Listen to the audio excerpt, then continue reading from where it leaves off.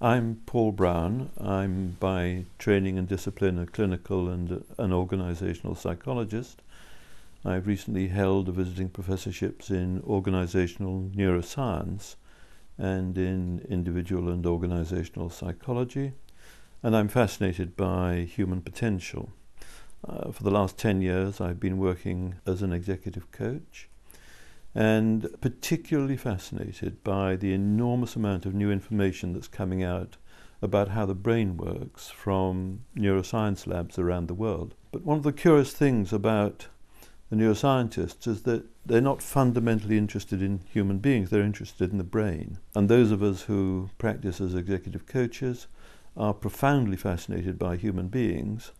And I'm proposing the view to the coaching community in general, and through the Association for Coaching in particular, that there is now a science emerging about human behavior of a kind that we haven't had access to before, and that nobody's really claiming this body of knowledge as their essential professional discipline. And I'm saying to the coaching community, come on coaches, there's a great opportunity to actually put a body of knowledge that underpins practice into the coaching profession.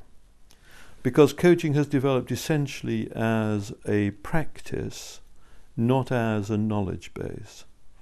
And if we could put a knowledge base underneath the practice, then we've got something that I think can have a profound impact upon the way organizations think about human beings and how they understand how to really get the best out of human beings by creating the conditions under which human beings both flourish and give of their best.